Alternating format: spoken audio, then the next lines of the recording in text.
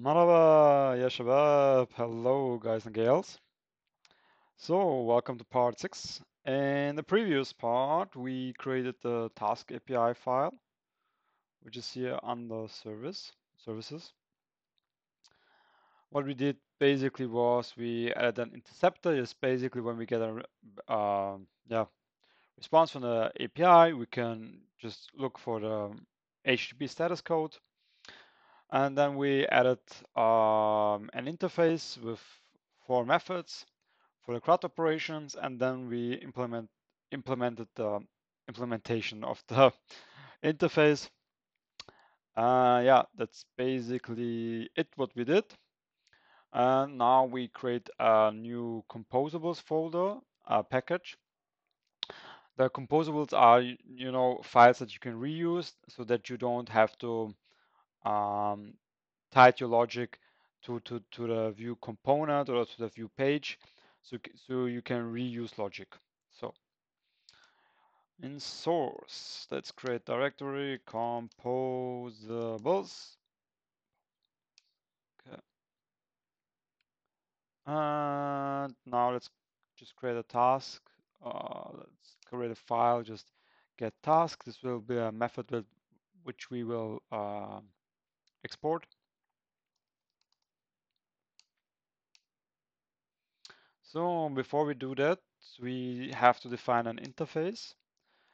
It's called task fetch state, and as the name suggests, it will just check the state of the task of the fetching of the damn it, from fetching the task. Okay.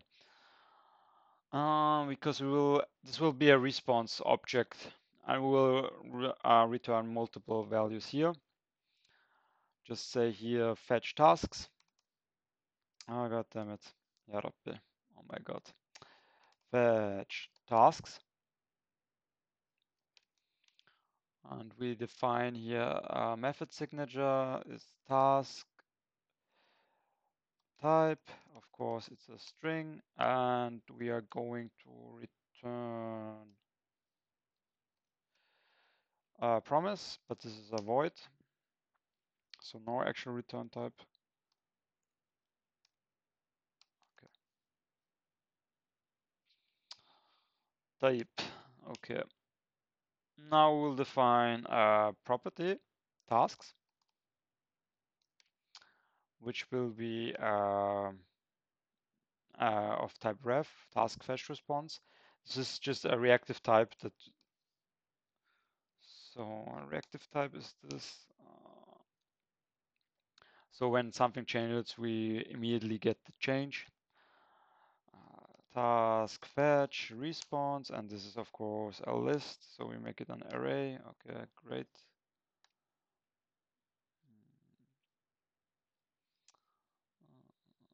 Okay, either it's a type or a reactive type, or it will be just of type never. Just do it like this.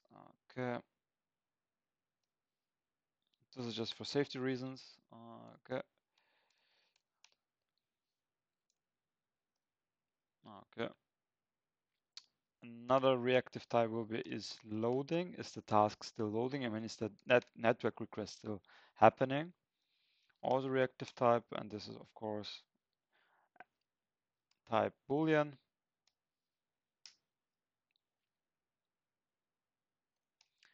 Next reactive Boolean type is of type is a network error, is network error.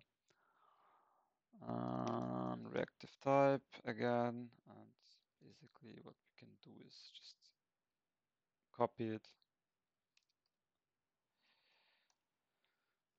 Okay. And then we will also return if it's an Axios error or not. Axios error, also reactive type, of course. Okay.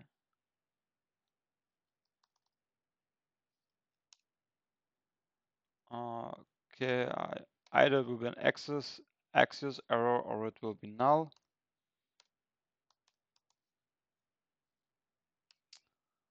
Okay, looks good. and you will see in a second why I'm using this. Because the funny thing with Vue is you can define as an object, there's an object that should be returned and it has multiple values inside of it. But now let's just, before we can do this, we have to create another composable method. Again, TypeScript, of course, and just say log request error, log request error. Okay. This file, this method will be used so we can track always the errors that we get from the from sending a request to the API and then track the response error. Okay, here we can just should export default function log request error. Okay. Here we can define, I mean, this will be just, how to say it, we can pass here multiple things. We can also pass here a method. So the parameter name will be method name here. Then we'll see in a second what we are going to do with it, of type string. And the error will be an Axios error. Okay, Axios error, but yeah, either Axios error or it's an unknown error. So that's why unknown. Okay. Okay, and this will nothing return, so just say void in here, so it's a bit more readable. Now we use console error again to log things.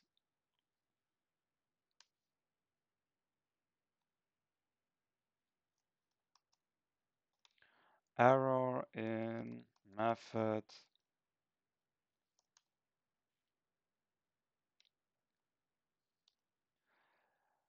So curly braces and parameter method name. And now we can say again $, curly braces, error instance.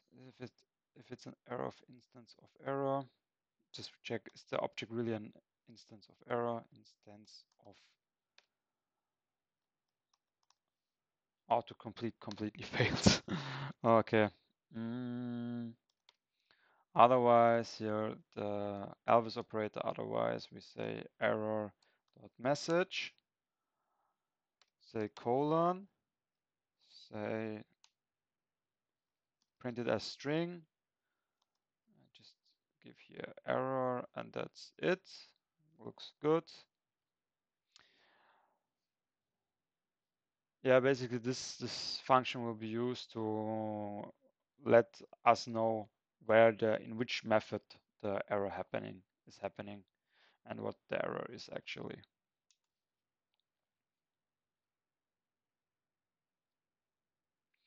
Okay, now let's go back to get task. Now we will implement things in here. So this will be used in another Vue page. So let's say export function, get tasks, how the file name is. Okay. Let's say task fetch state. This interface we defined. This is the object what we are expecting back. And now let's define some fields in here. Tasks. This will be reactive. Yes, reactive type. We're expecting a list, a reactive list. Const. And basically, we can use again for is loading. And here reference.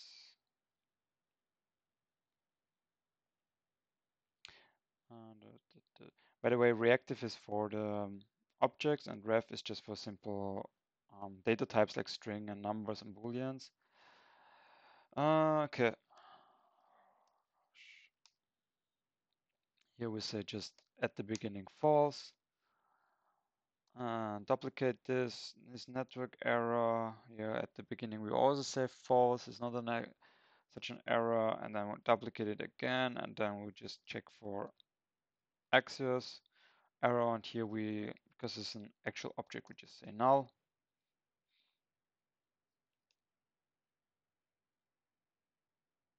Okay, and now inside of this function we will have another function, nested function.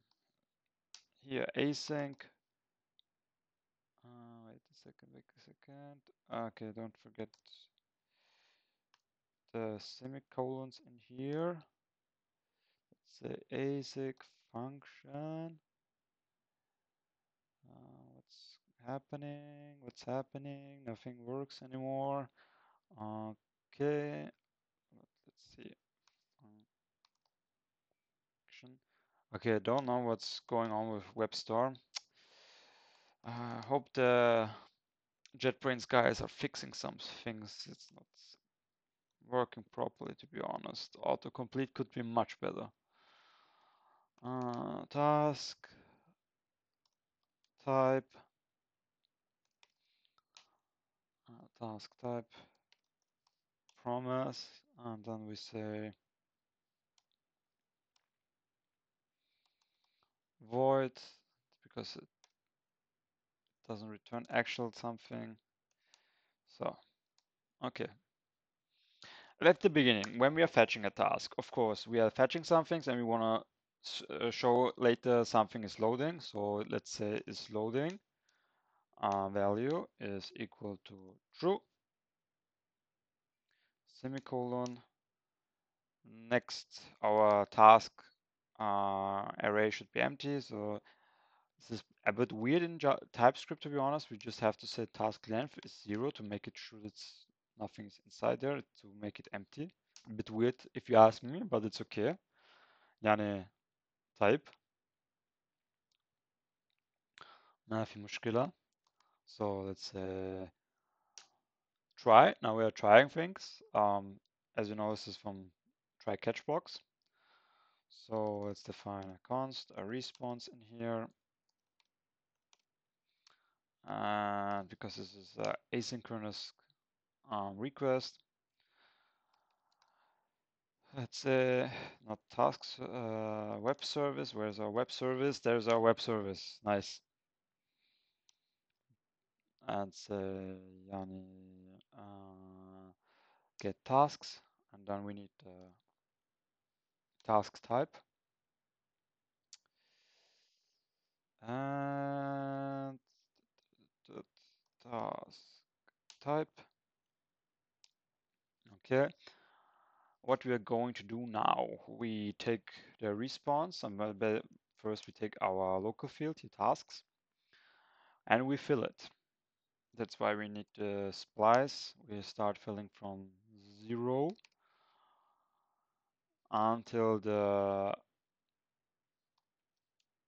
task length.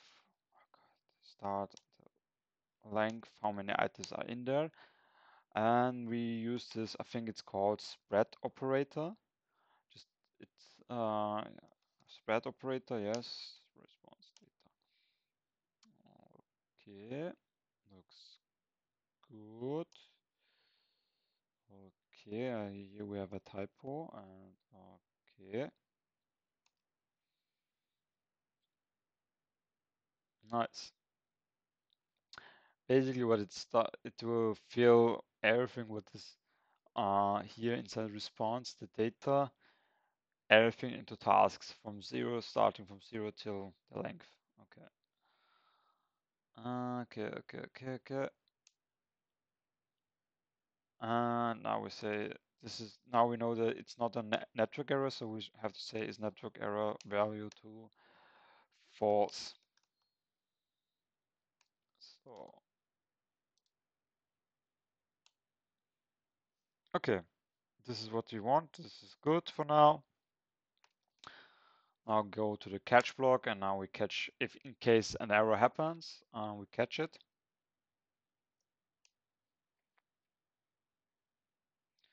We say error is type of Axios error, or like we did define it up here, or of type is not yet, it's of type unknown. I think we defined it somewhere else, but it's okay. We defined it in log request error of unknown. Yes. Okay.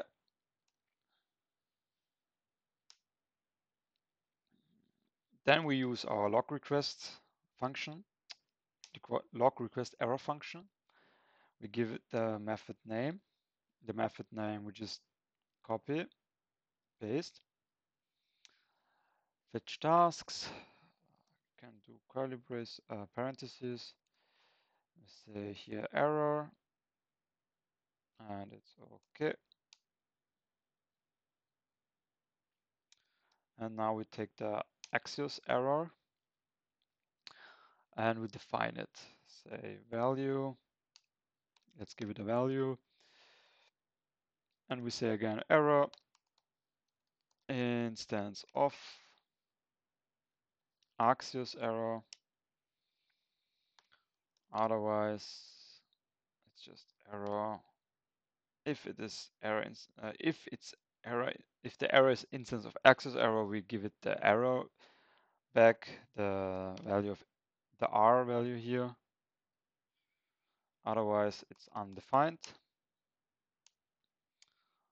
And this should be, of course, this is now a network error. And we say here, instead of false, we say true. And that's basically it. Now let's add a finally block. This finally block will always be triggered. We say loading is completed. It's loading, value to false.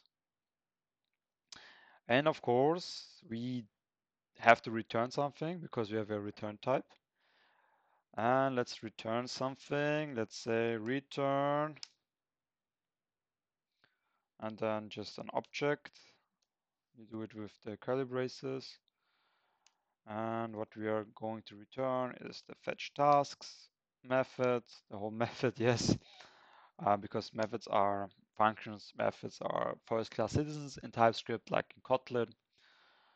We return the tasks array, the list better said, there is loading, there is network error, the Axios error. And that should be it. Looks good for me right now. Okay, okay. Okay, and this method, yeah, this method, why we have created it, because it returns multiple things, this task fetch state, because we always want to, according to what we are getting, update the UI. We start fetching the tasks. If it's successful, we will have a list of tasks, and the loading will start, and if it's successful, it will stop. And otherwise, if we have a network error, we give here the values for network error. We say it's a network error, it's true, and then we give the value to access error, and at the end, the loading will complete nonetheless. Okay, I hope this was a little bit understandable. I know it's a bit weird, to code and to explain things. And I have to look at my script, what I'm doing at the steps, and I hope you can follow along. If you liked it, please don't forget to like, subscribe, and I see you in the next tutorial in part 7. إلى اللقاء يا شباب.